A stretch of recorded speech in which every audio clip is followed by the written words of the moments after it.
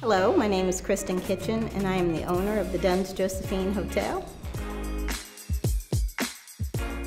What we're doing here in Overtown is right after the city announced that all the hotels were going to be closed for the pandemic, I immediately the next morning woke up and reached out to the Homeless Trust and offered our hotel as a place for shelter.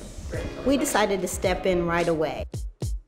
The community response has been really wonderful. People have brought us supplies, people have helped support us, the restaurants in the area have really been active in helping to feed the people. Several of the things that we need are toiletries, toilet paper, soaps, shampoos, lotions, things like that.